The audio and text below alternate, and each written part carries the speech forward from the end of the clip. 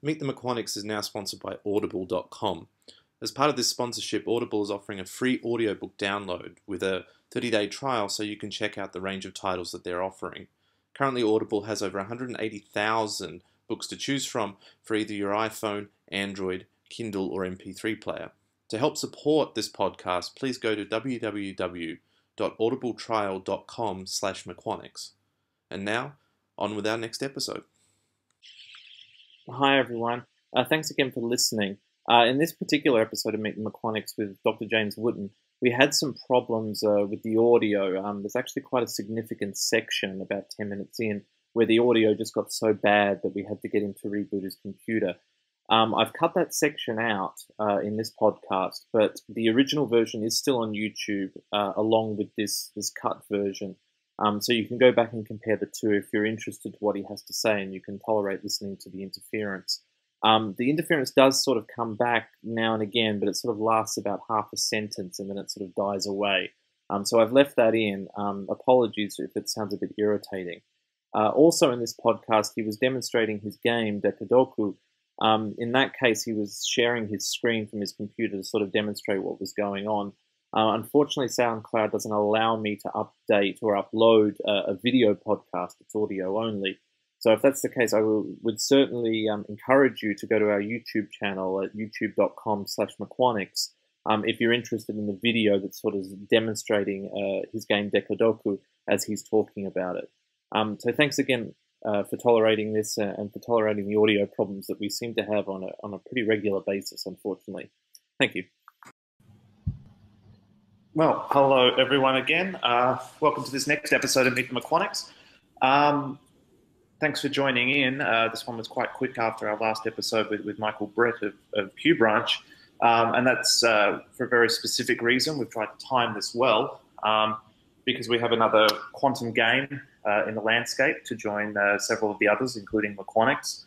And this one's being produced by Dr. James Wootten from the University of Basel in Switzerland, and he has joined us today to give us a bit of a rundown of what his project is and hopefully get some more of you involved. So James, thanks for joining us. Thanks for having me. So first of all, as I generally like to do, is give the listeners a bit of a brief CV, sort of how you got into this, what's your background, and then we'll get started talking about your specific project, which, as I mentioned, is another quantum game. Yeah. So, well, my CV is probably one of the example of one of the main routes to the field. So I got a PhD, a degree in physics, and then I did that was just a bachelor's, and I did a master's by research, and I chose for that a project in quantum information. It was on anonymous broadcasting, which actually we should have a paper out eventually, 10 years after I did my master's. We might have a paper out on that. And then I went up to the University of Leeds with Dr. Yanis Pachos, and he was getting into topological quantum computation at the time, so using anyons, particles known as anyons, to do quantum computation. And so that's how I got into that field. And I've mostly been working in quantum error correction with anyons ever since. So then I moved here to Basel as a postdoc. And so you've basically come to my attention because you're another player now in this sort of quantum game landscape with this new project called Decodoku. And this is also, it's quite close to meQuanics in that it's based on the same model of quantum computation. So give us a bit of a rundown of just the idea behind this and how you sort of came about deciding to turn this into a game. Well, the story behind me coming up with the idea of a game is I was at a conference in a ROSA. I like to say this is the best quantum idea that anyone's ever had in a ROSA, beating Schrödinger and his wave equation. Someone from the technology transfer asked me if there's any inventions I might be able to contribute to them, and I sort of laughed in their face because I'm a theorist. In quite the abstract corner of theory. But then I started thinking, and I realized that I could gamify some of the research and get people involved in it like that. So unfortunately, I had to cut some of the conversation here simply because the microphone on James's side just got so bad and we were getting so much feedback that it was really becoming, unlistenable. I've uploaded this to YouTube as a separate clip. Therefore, if you want to go back and try and listen to the original, you can, although the audio does get quite bad by the time we cut and try to fix it up from James's side. Otherwise, if you're listening to this on SoundCloud or iTunes, we tried to rehash a lot of what we talked about before and tried to simply redo it. So apologies for this. Ooh, looks like James is back. James. Now, how's that? That has cleaned it right up. So hopefully it will remain that way. So what we might do is we'll just take it from the top again for this sort of demo about the game, and then I'll re-edit all this up offline, just so so people can actually. Unfortunate enough to be here live. No, it sometimes happens. Obviously, if you catch it and try to solve the problem, it makes it a bit easier. So, okay, well, we'll basically do what we just did again. So is it still fine? Yeah, it's fine at the moment. Okay, so the fan has come back on and it is no longer affecting us. So yeah, so it must have been something else, something contaminating the optical fiber between here. I did a few settings and whatnot to try and. I've already told it not to use the onboard fan, the onboard mic, but I told it again in a different way. You have to do this with computers sometimes. You can never control it. Sometimes it happens, sometimes it doesn't. It's really annoying. Right. So apologies that I'm spending a few moments plugging things in. No, that's fine. But other than that, let's go back to Unity. Okay, that's cleaned up a lot better, so we can actually hear you clearly now. Okay. Okay, so we're gonna start this little tutorial again on Decodoku. Yeah. So let's maybe this time. Oh, well, I shouldn't say this time because we could pretend on the edit that this is the only time there ever was. Yes, this is the first time we did it. Yeah, there totally wasn't a time with a bad mic. So so here's a training game. So what a training game does is it gives you lots of groups of numbers, and they're all in different colors, and they all add up to a multiple of 10. So this is a surface code based on qubits. And so shall I say what qubits are again? Yeah, let's explain what qubits are again compared to qubits. Yeah, so qubits are, as you've been talking about before, are two-level systems. They can be 0 or 1 or any quantum superposition thereof. But why stop at 1? You can also do 0, 1, or 2. That would be called a free-level qubit. Now, these are harder to engineer physically, but in terms of algorithms, they could be more efficient. So there could be reasons to go up to qubits. So, for example, with a classical computer, there was some designed based on free-level like bits, -1, 0, and 1, and they were regarded as a much better architecture, but they weren't the ones that we eventually started using. So here we use 10-level qubits, so everything is based on the number 10.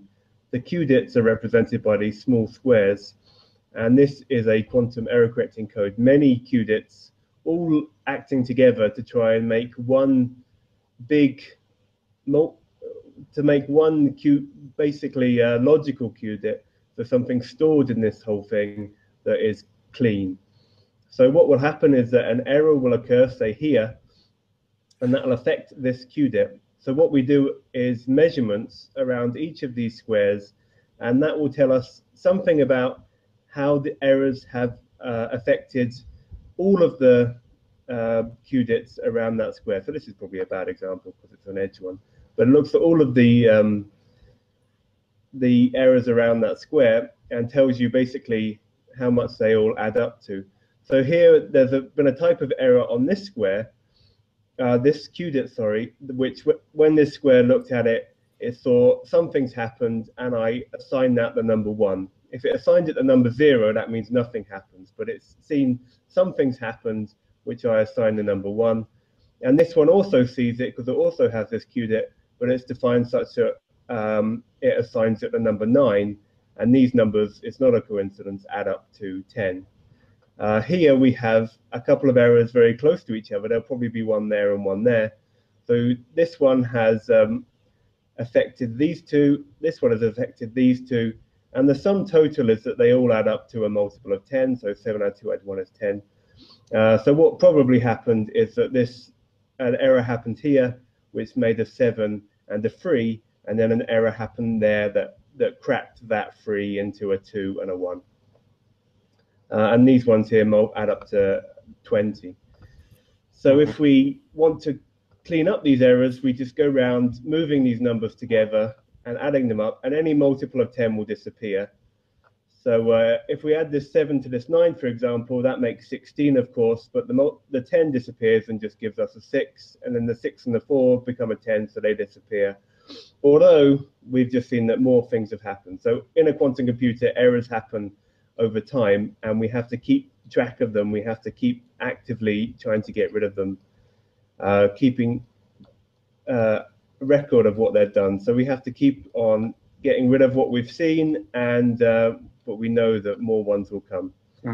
Now, this game is defined, well, it's a game, so it's not defined in quite the same regime as a working quantum computer.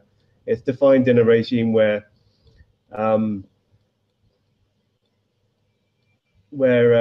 more errors happen than we are able to correct. Right. So eventually we are going to fail. So you would actually want to do your quantum computer in a regime where you can correct more errors than happen to give you a nice margin in case something goes spectacularly wrong. But that doesn't make a good game if it goes on for eternity, although it does make a good quantum computer. So what's dictating the refresh rate? So as new errors come in, does that just happen randomly, or once you've cleaned up a lot of them? It's defined that every 5 moves, new errors come in. And that gets progressively smaller and smaller as you... So it's every 5 moves, and then basically sort of 6 errors happen every 5 moves.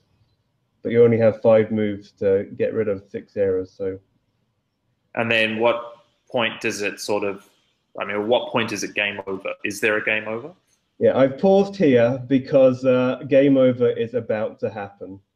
So as more errors come, they will add to existing groups. So for example, this is a small group, just a 5 and a 5. But if another error was to come here, it would maybe split that 5 into a 2 and a 3, and then you'd have a bigger group. And then more errors happen over time, the groups get bigger and bigger. And as you can see, this green group is pretty huge. So it starts here, it ends there. This is an italic green group, so it's slightly different. But once any group spans from top to bottom or left to right, then that is when we say, okay, our groups have got too big, they're unmanageable, it's game over. So if I just say, oh, let's sort out some of these, then eventually something will happen which will bring this so big that it touches from top to bottom. So what's the difference between the normal text and the italicized text again? So every different color is a different group, but there are only so many colors, and they're not quite enough for the number of different groups that occur. So italic is basically a different color. So it would be nicer if this turned out to be red, but it turned out to be italic, the same as that one, to make everything a little bit confusing. We can actually induce the game over, because if you were to take, say, this one and add them together, then what you're doing is causing those groups to combine. So this would all then become the same group. So similarly, if we add this one to this one, then the green group and the italicized green group are going to combine, and then game over. So I got a score of 70 there. And apparently I have a high of 5 at the moment, but that's... Oh, a high of 5. So in the main game itself, you don't give this color coding sort of tutorial or training kind of thing. It's still... Oh, sorry, I was talking over you there. But it's still a high of 5 because this is a training game. We have the colors just to help us know what's going on under the hood. If you want to actually have your score count, and you need to do this. So if we were in a training game, this would probably be one color, this would be another, that would be another, that would be another, and this would be another. But we have to work these out ourselves now. We have to look at this and say, well, that's a 3 and a 7. They add up to a multiple of 10. They're not really that close to anyone. That's a group. Let's move them together. Here we've got a 7 and a 3. We could say, oh, that's a group. But if we look at it with a greater context, we see that there's another 3 there, and those two add up to a 7. So actually, that guy should go with that guy, and that guy should go with those. And if we were to combine them, that would be a mistake, and it would actually bring these two groups together, which would make a bigger group and be bad. So let's not do that. And you can expect to get, once you have played it a few times, you can expect to get a score in the hundreds. So like 100 and something is a typical score at the moment. So yeah, this is me just playing now. I can do this while we discuss other matters. Oh my God, this feedback has come back again. Yeah,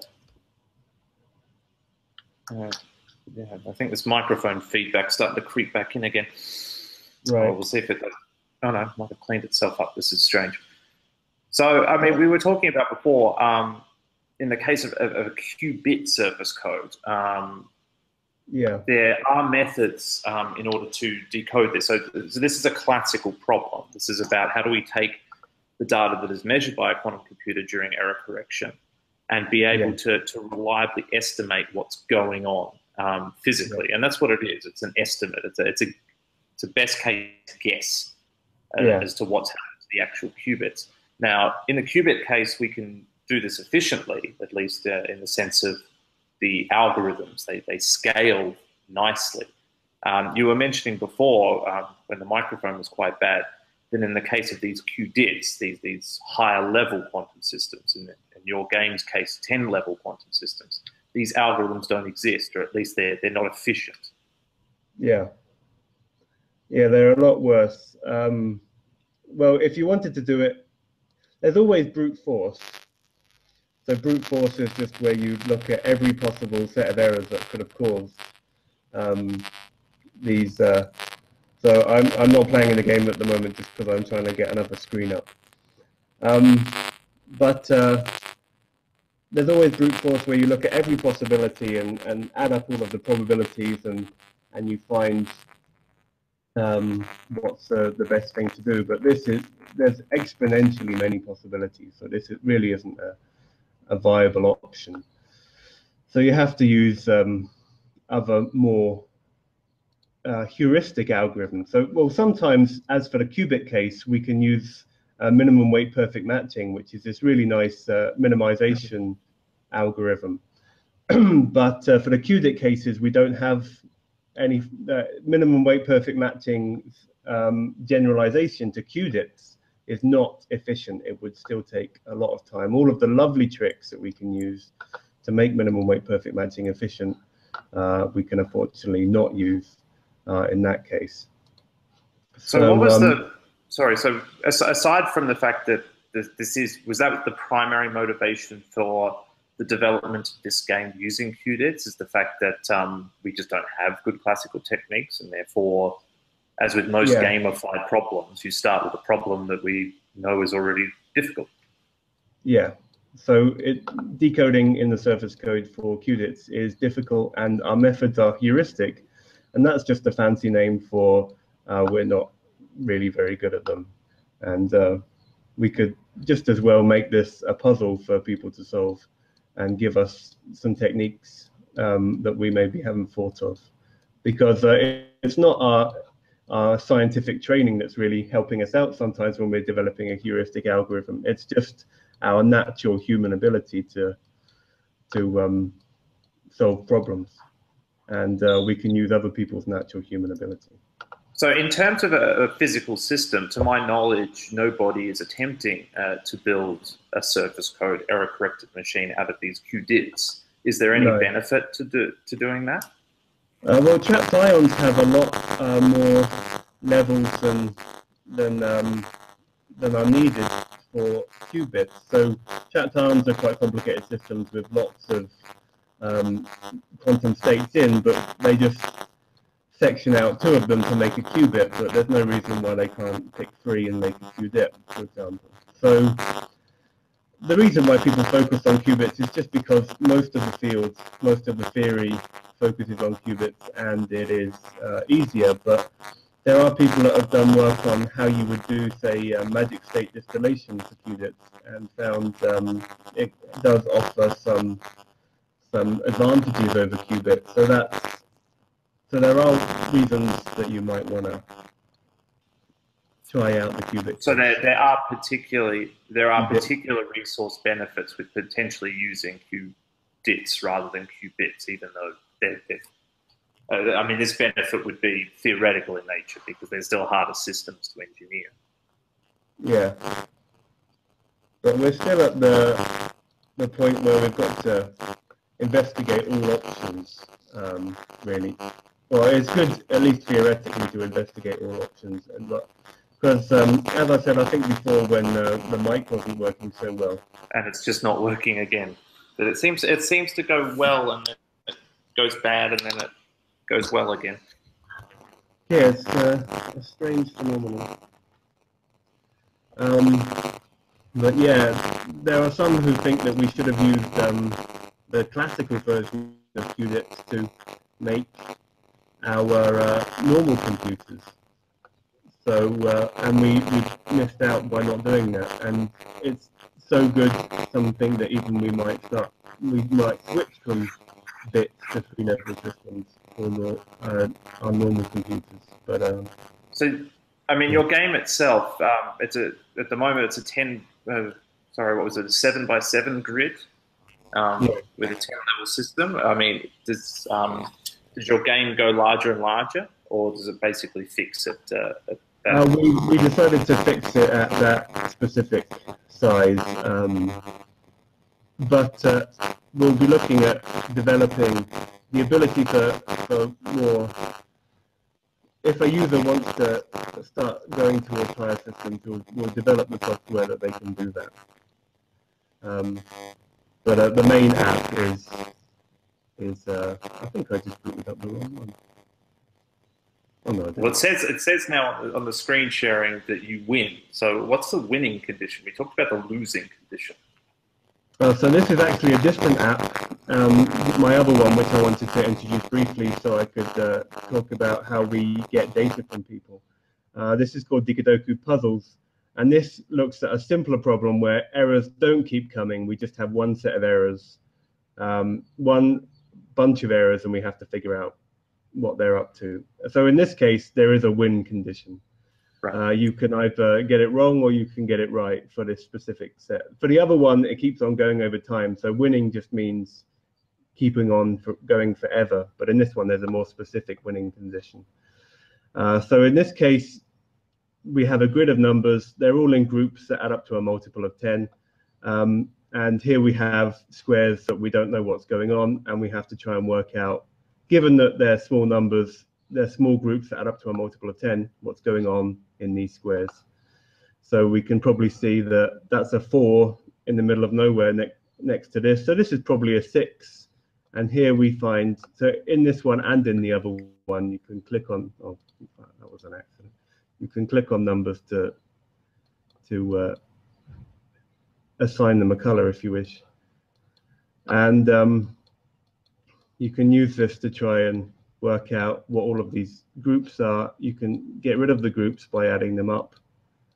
And oh, I think that 3 might have belonged to that 7, and then we have a 6 and a 4. And then in the end, we find that there's a 5 in the middle of nowhere, a 4 in the middle of nowhere. Probably that means there is a 5 there. Oh, sorry, that was supposed to be a move. And probably that means there's a 6 there. And then we were right, we win. And it then tells us what all of the groups actually were to tell us why we won or lost. So you basically, in order to reduce this, you have to solve the puzzle. You don't just say, okay, well, I know that's a 6 and I know that was a 5. Yeah, you really need the context of everything that's going on to work out. So was this a 3 and then a 7? That's probably another 3. Oh, yeah. I was thinking that 3 belonged to that 7, but actually it's probably that 3, isn't it? This is the kind of thing you have to do. You work out all the groups and you get rid of them. And then, well, hopefully you win. I've not gone into all of the complexities of phi lambda. Maybe I'll leave that for another time. But just to say something on how people can contribute, we have, and I'll have to change my screen share. Sure.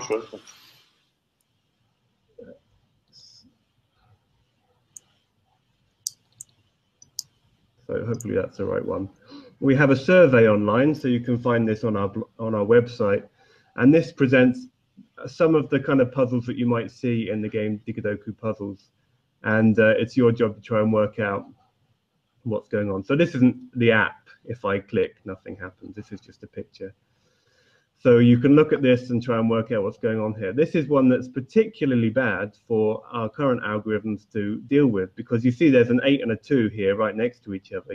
It's very tempting to think that they belong to each other, and this 1 and a 9 here. But actually, if you look at it more, if you bring together that 8 and a 2, then you'll have this 8 in the middle of nowhere with no 2 near it. And so this is actually one group. This is another group. I'm telling you the answer here. This is another group, and this is another group. So if we were to have a greedy algorithm which brought those together and brought those together, then that would combine these two groups. So now we'd have one big group with this 8 and a 2, one big group with this 8 and a 2, and then we might be tempted to think this 8 and a 2 go together, and we'd bring them together, and then we have a huge group that spans the whole thing. So we've obviously done stuff that's very wrong. So we really need to think more globally and think, okay, I want to put that 8 and a 2 together, but what's that going to mean for that 8 and that 2 if I do that? So we think about these. So you have to think about this, and then you can tell us what you were thinking while you tried to solve this problem. So I mean, the app itself, does that feed back information to your service, or is it just through these sort of online web pages? No data comes through the app, because it's not the moves that people make that's really important, but it's the thoughts behind them. We're encouraging people to do their own research rather than just give us data for our research. So in that, and then so there's multiple puzzles like this which are very bad for our current algorithms, but they'll give us a nice perspective on what people are thinking when they do it. So how's the feedback working? How do people? Can you actually solve that puzzle, or is that just an image? So you solve it by, well, you might have to get a pen and paper out to think about it, but it's just an image. You can't. So this is just a Google survey. So if I try and move it around, then as you can see, it doesn't do what it would have done in the app. So you think about it, and then you tell us your answer here.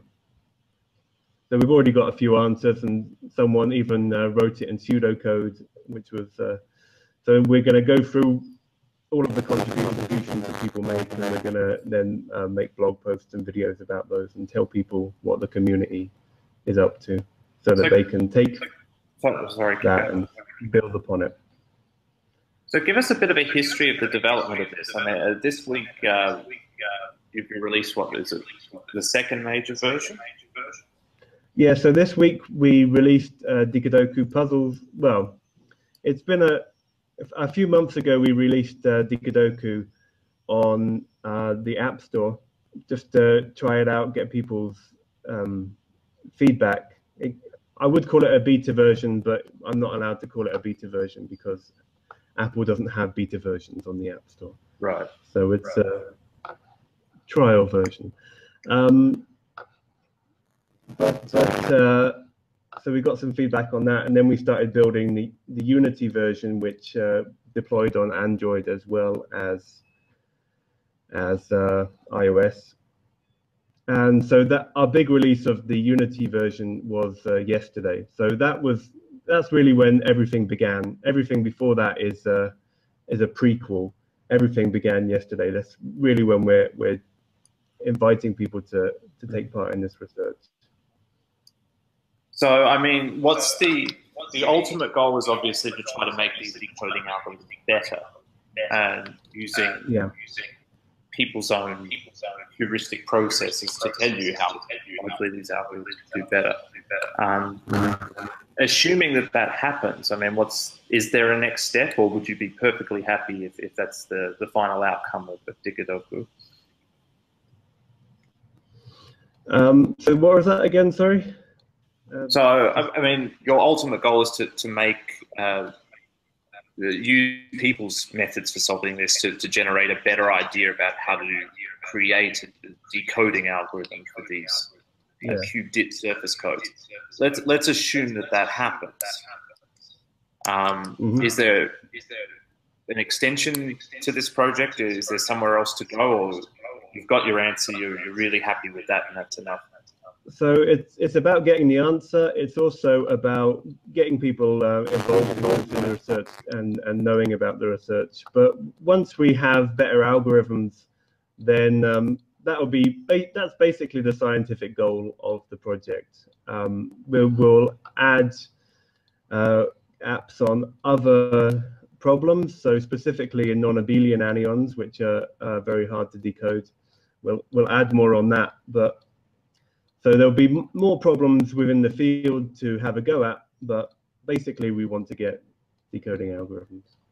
So I can see now that you're playing with a somewhat different version where you've got symbols of alpha and phi on the screen rather than numbers. So what's this?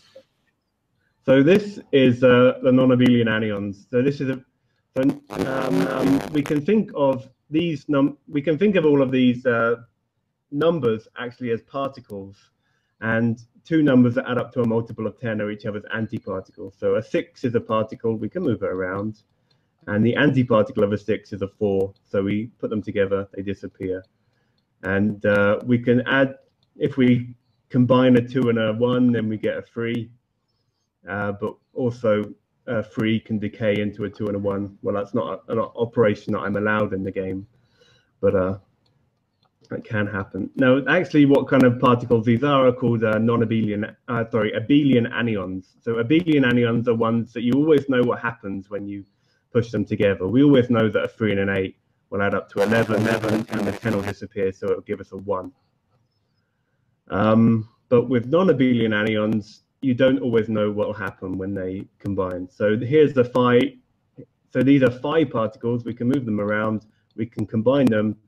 They might annihilate, as they did there, or they might not. So, for example, if I bring these two phi's together, they didn't annihilate. They became a single phi. Also, sometimes when we bring two phi's together, we can get a lambda. If we bring those two together, we get annihilation. Now, in this specific case, the way we're simulating these, it's actually exactly the same as this, but every time we have a number that is not a 5, we replace it with a phi. And every time we have a number that is a 5, we replace it with a lambda. So this would be a 5. This would be a phi and a phi that, when combined, would annihilate. But this would be a phi and a phi, which, when combined, would not. They would become a phi. And let's get the 6 out of the way. This phi, this would be a phi, and this would be a phi, and they would combine to a lambda. So it's basically the same game, but you're given less information. You know when there are 5, so 5 add 5 adds up to 10. Lambdas always annihilate. But with the other ones, you have to think a bit more carefully. Do these belong together or not? So maybe give us a bit of a background on this, because I mean, meQuanics and the stuff that I work on is very much related to bits and codes.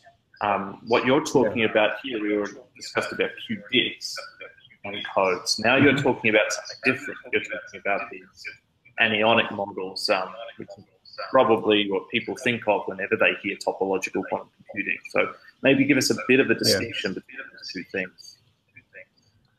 Yeah, so if you had non-abelian anyons, then you can use these to store information. So if you've got a couple of phi's, for example, here's a couple of phi's, I can use them to store information in that I can take a couple of phi's which annihilate and call that 0, and I can take a couple of phi's which when combined would make a lambda, and I can assign that 1, and I can use them to store a qubit.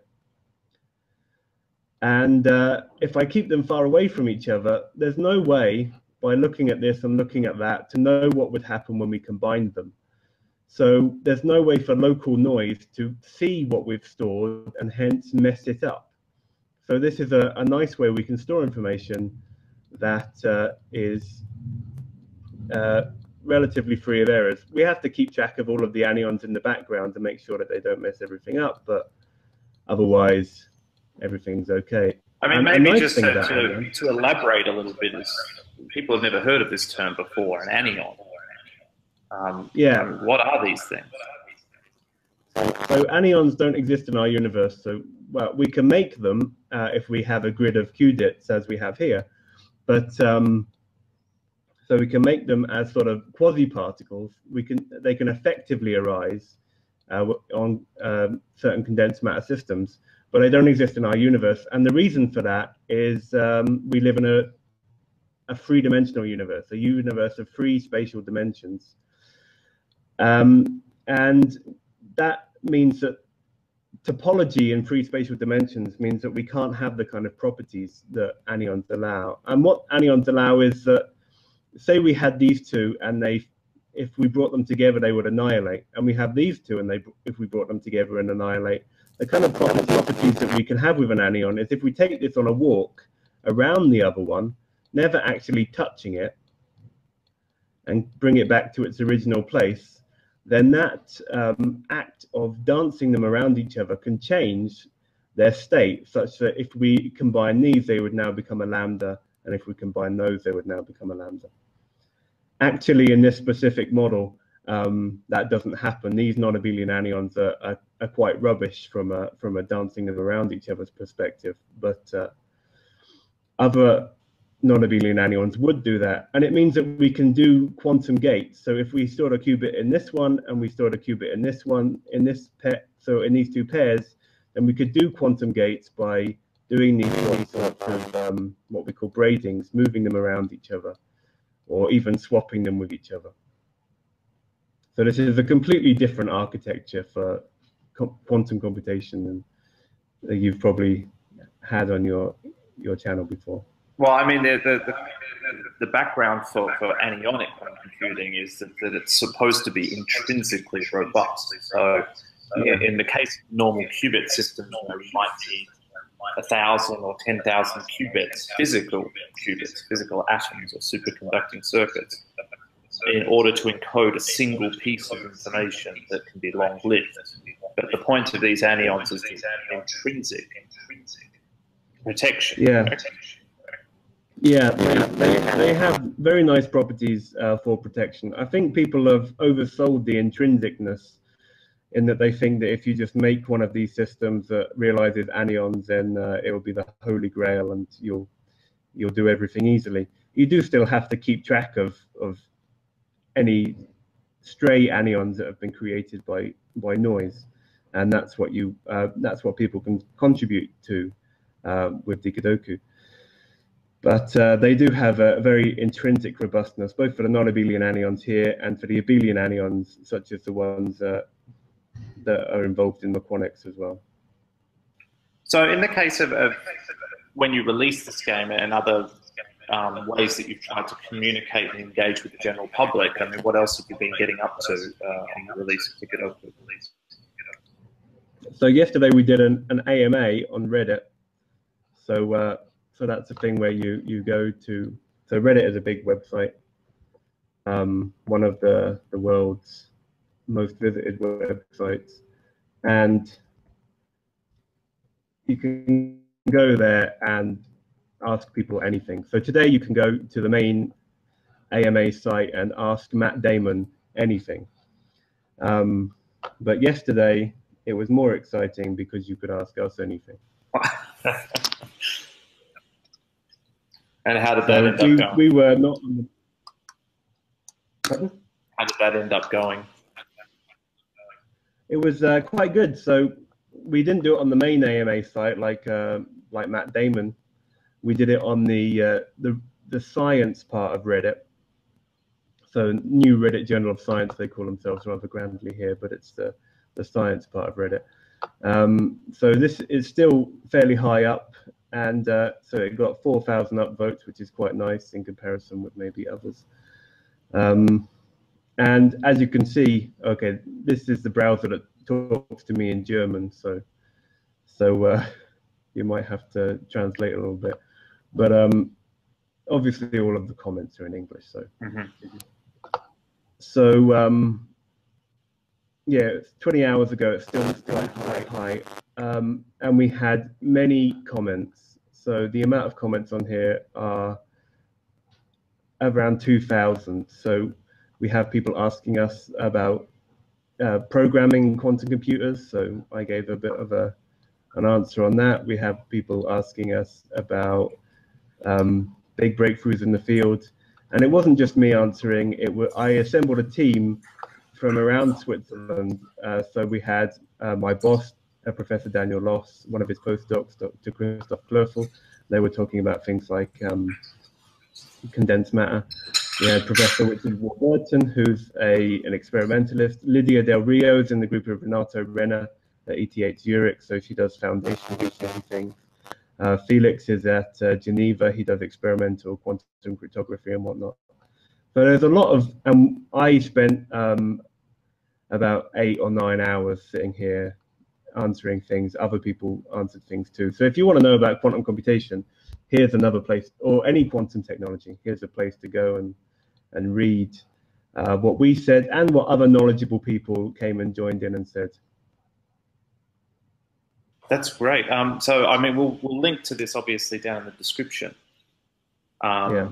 People can go take a look. As you said, if there's over 2,000 comments, I'm sure many of the questions that other people would have probably already answered there. Yeah, and if you add additional questions, then we will try to keep on top of them. We will try, but there are already many.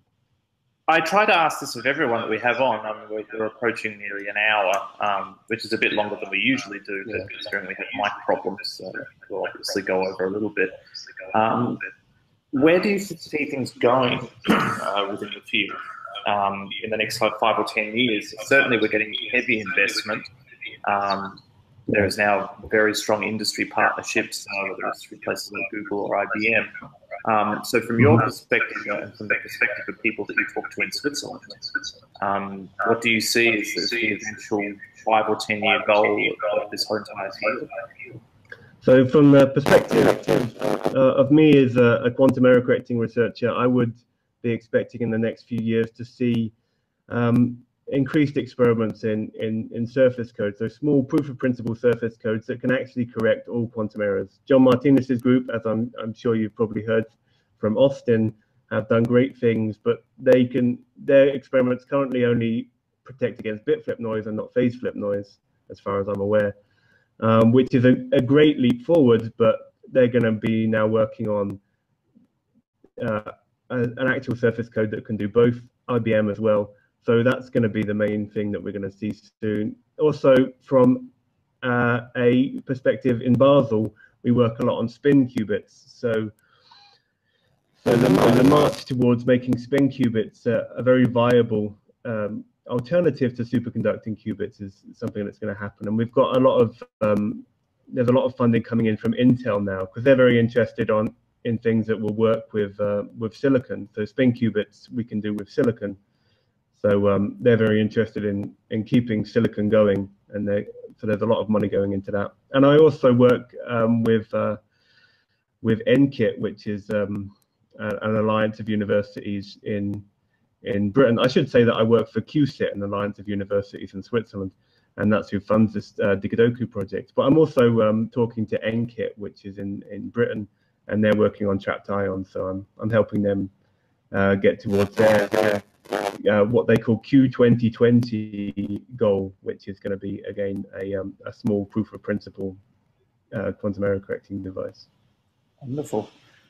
So last question before we is that there anything well, obviously there's something you want to plug. We've been talking about it through the whole conversation with the puzzle itself. But any other projects that you guys are thinking about launching, or maybe are launching in the short term, or student projects, or possible ways people can help you out beyond simply playing the game?